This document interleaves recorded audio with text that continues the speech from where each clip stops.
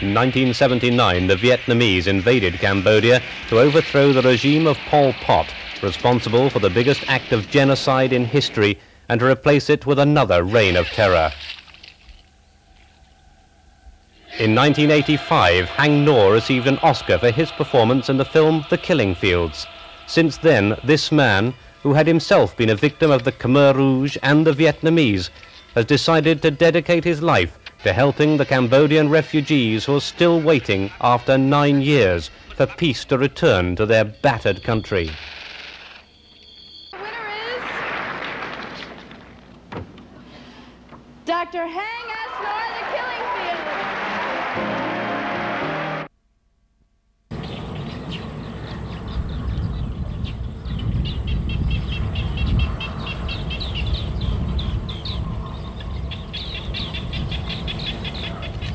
This railroad does not lead anywhere. I consider this as the symbol of the end of the freedom and peace of my country. Also the symbol of the dramatic situation of the Cambodian refugees in the camps along the Thai Cambodian border.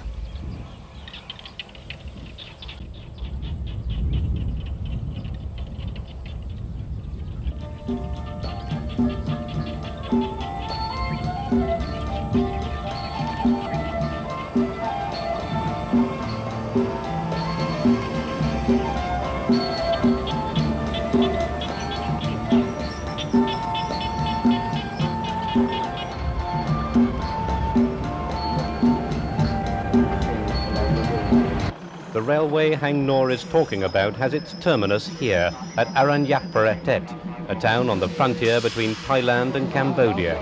Nobody has taken the train to Phnom Penh from this station since Vietnamese troops occupied Cambodia.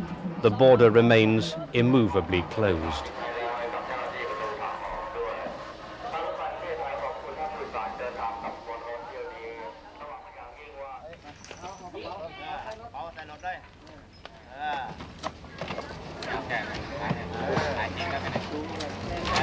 Haing S is a regular visitor to this quiet little Thai town. It's here that the various relief organizations which help the hundreds of thousands of refugees are based. And it's here, after many long hours of traveling, that he can get back to the camps to bring comfort and help to his fellow countrymen.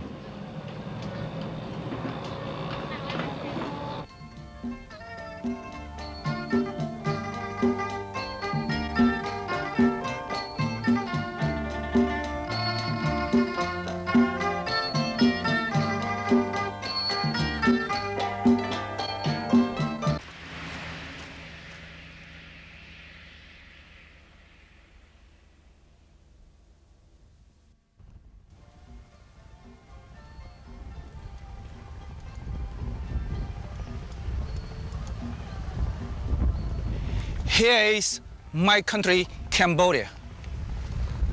Since almost 10 years, my country is occupied by Vietnamese troops. These occupations has created so many refugee camps like this one.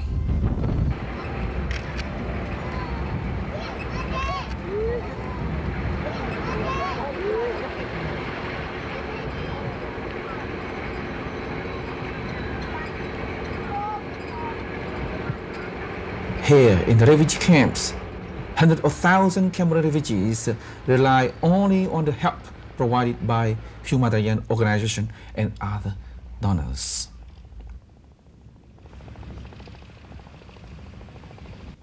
As Haing S says, without organized support, these refugees would have no future. Here at the Site 2 camp, dozens of tanker lorries bring each day's water from a source more than 100 kilometers away.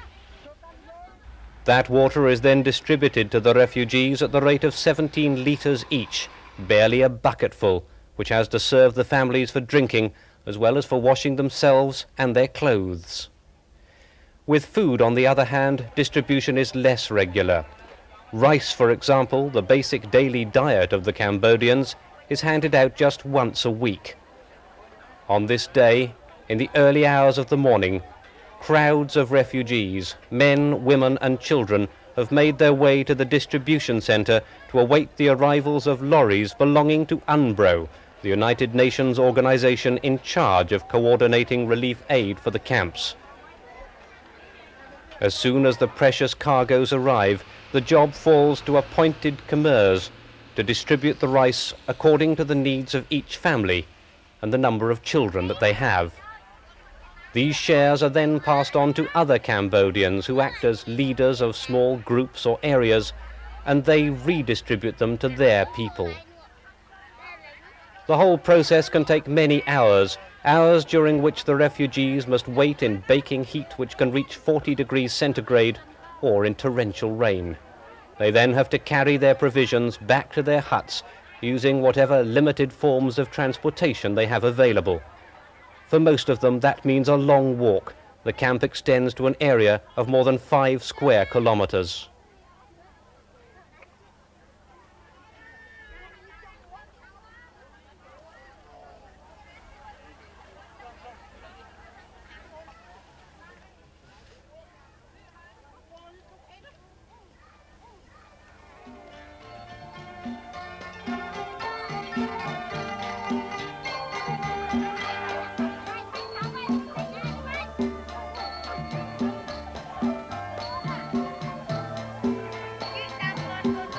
But the day the rice is distributed has also become market day. The camp is administered by the Cambodian government in exile, and its Khmer leaders have reached an agreement with the Thai authorities. The result is that for several months now, Thai peasants have been permitted to come and sell their produce to the Cambodians. The market also provides the Khmers with their only opportunity to break the monotony of their lives, to make contact with the outside world, and to bring some variety, however small, into the daily diet of the refugee families. The little money the refugees have normally comes from whatever savings they were able to bring with them into exile.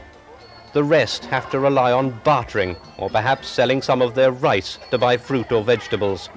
Some make small figures out of papier-mâché and sell them to the Thais or to foreign relief workers.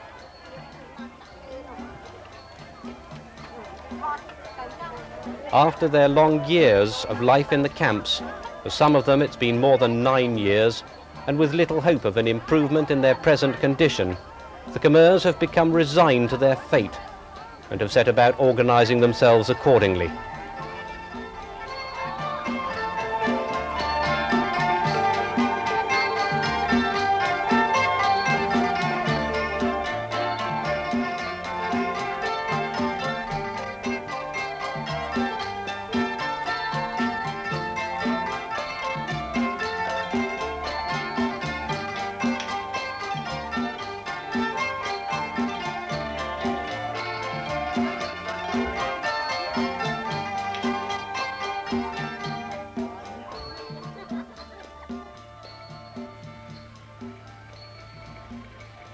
A new community has been created here, and the good-natured attitude of the Khmer police shows how totally powerless the Cambodian administration is, all of which gives the impression of a peaceful people going about their daily business.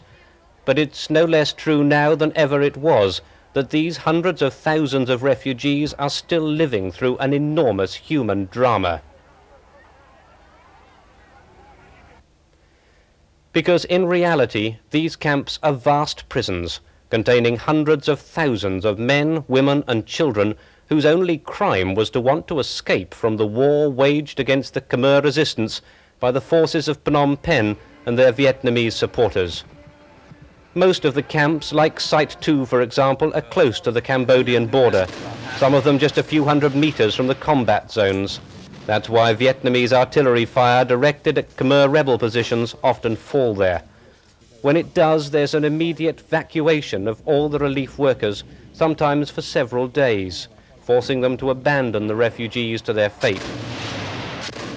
These incidents cause a lot of damage and add to the casualty lists, increasing the level of confusion and despair in the camps.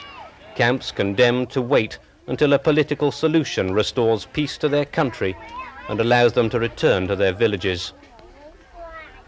These refugees, of whom half are under 15 years old, have no official status. They can't ask for asylum in a third country. They're not even classed as illegal immigrants. Officially, they have no legal existence at all. They're non-persons. To make matters worse, the population increases by 5% each year.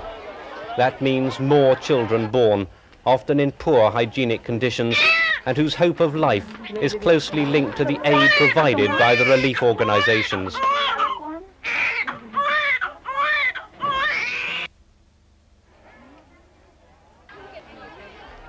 For many of the elderly, life ends here, and in a last rite, their ashes are carried by the wind back to a Cambodia they'll never see again.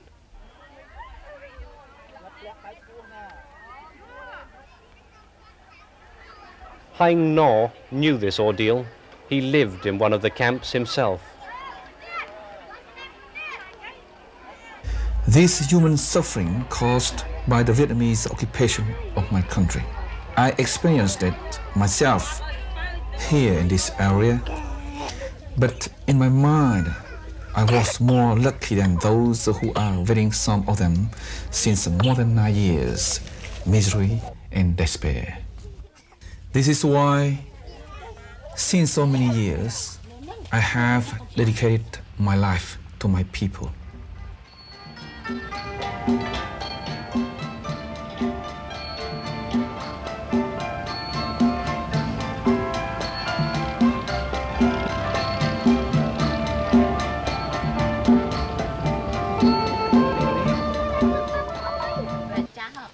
The refugees have never been able to see the film The Killing Fields, which made Haing S famous. They haven't even got electricity. But he's still a well-known personality in the camps because for many years he's continued to go back there. Firstly, to offer his services as a doctor to the wounded at the Khao Dang camp. Then, at visiting time, when, as at Site 2, he freely mixes with the people to bring comfort in his own way to women, children and the elderly.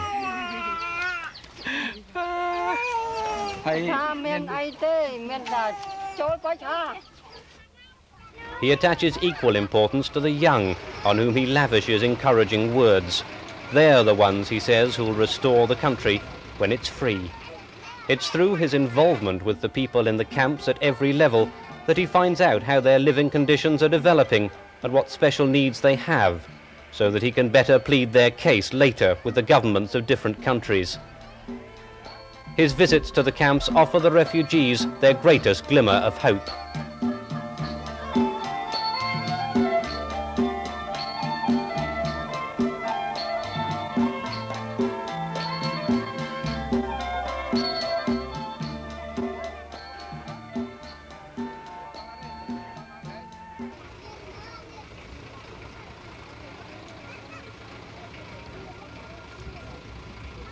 Mostly my people has too much disease, malnutrition, malaria,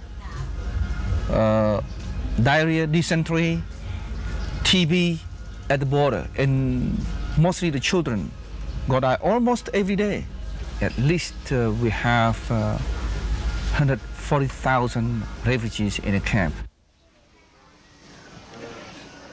The nurses working for the relief organizations come face to face with a variety of illnesses and deficiency problems. Apart from illnesses brought on by malnutrition and the poor living conditions in the camps, there are also those resulting from the long walks the refugees were forced to make at the time of their exile.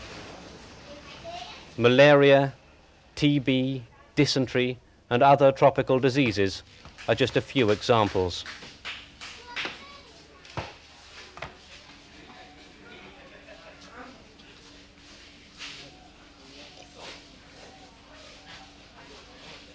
But there are also physically handicapped people and others who've been wounded, and they require more specialized treatment. Here there are long sessions of essential therapy. Most of the time these treatments are given by the residents of the camps themselves, because only the Khmer are allowed to stay after 4 o'clock in the afternoon. That's why it's so important for the relief programs to provide an adequate medical training, so that the refugees can continue to look after their own handicapped people. Far from the camps, negotiations are underway. For 2 years, representatives of the Vietnamese authorities, the Prime Minister of Cambodia, and the opposition coalition have been meeting to look for ways to restore peace. The only obstacle remains the eventual participation of the Khmer Rouge in any future government. On this point, Haing S, the Phnom Penh Prime Minister, is immovable. He wants the forces of Pol Pot to disappear altogether.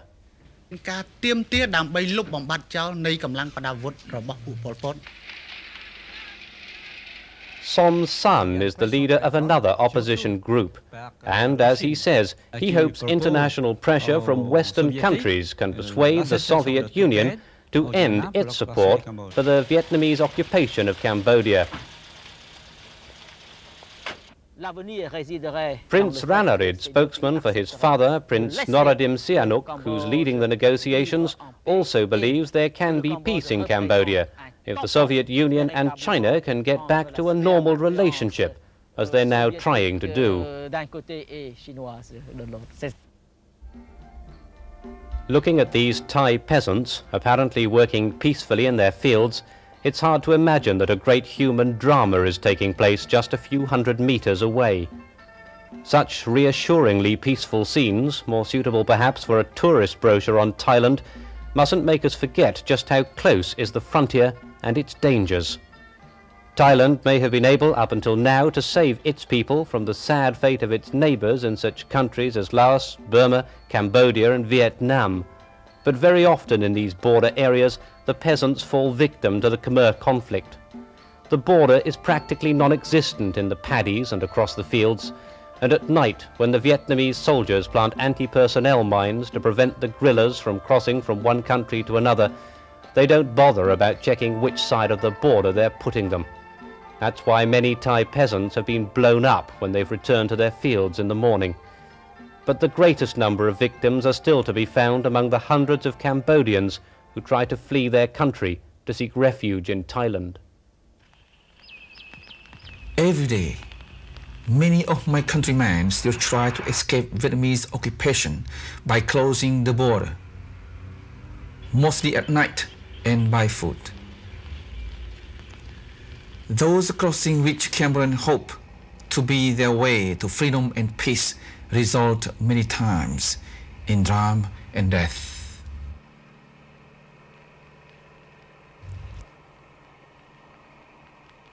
To hinder the border crossing, the Vietnamese army has planted landmines and shot on sight.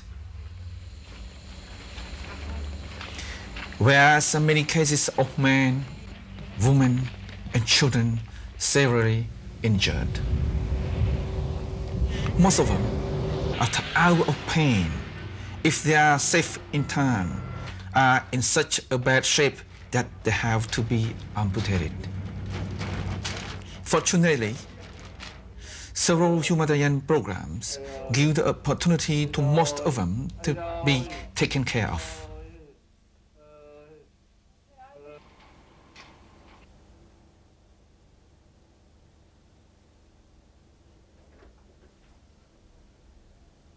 Following the technique used by the Soviets in their anti-guerrilla war in Afghanistan, the Vietnamese and the Khmer Rouge rebels used landmines specially designed to mutilate. Military planners believe that a serious wound requiring surgery is a heavier burden than a death. The dead can be buried where they fall. That's why those who survive a mine detonation are horribly mutilated. Often they must wait hours before receiving any help at the risk of bleeding to death. By the time they arrive at the Red Cross hospital, it's too late to save their injured limbs, either because they're torn to pieces or because gangrene has already set in. Only amputation is left. The Red Cross carries out almost 30 such operations a month. But not all the amputations are carried out by the Red Cross. Some are done on the spot by the Khmer fighting units in the guerrilla camps. Often the conditions are so bad that another operation is necessary when the victims reach the camps. Whenever Haing S visits the camps, he takes every opportunity to go and see those who suffered mutilation, so he can check on their progress and offer what help he can. He also gives his support to every initiative aimed at allowing the amputees to lead lives as normal as possible.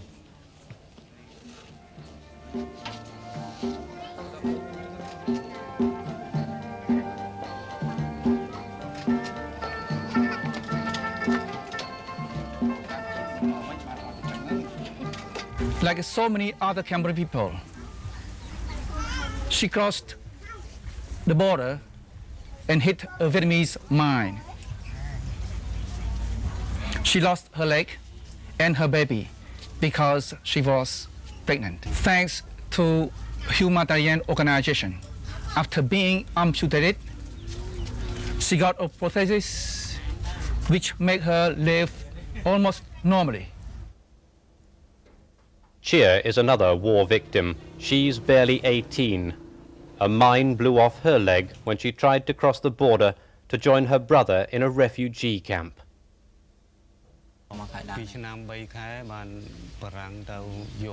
Can Kim is 34 years old. While he was in a camp close to the border, Vietnamese artillery started firing at nearby Khmer guerrilla positions. He received bad shrapnel wounds in the leg and arm. The lack of immediate medical attention meant that he lost his leg and his arm will always be paralyzed.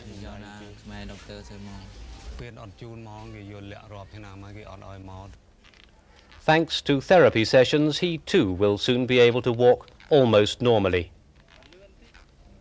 Many other victims of explosions can be fitted with artificial limbs, mainly made with locally available materials.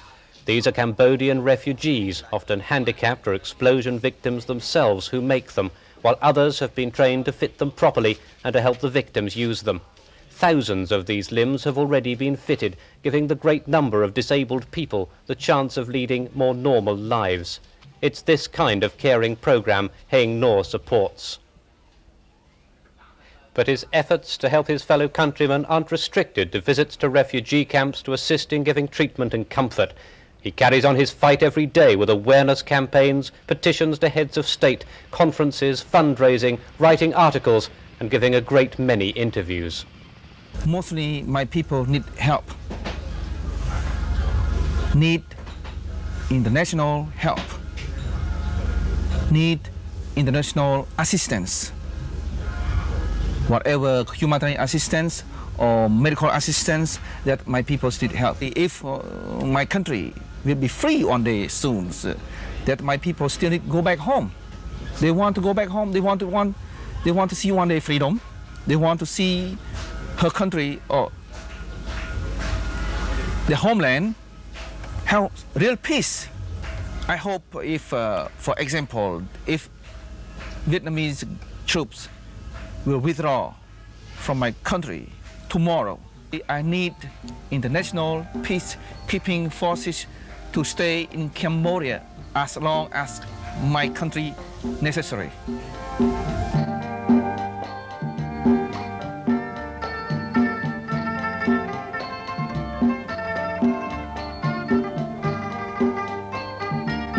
The world has no right to forget those 360,000 refugees. It is the worst can happen to them. In the eyes of the Cambodian refugees, I have seen some hope. I cannot deceive them.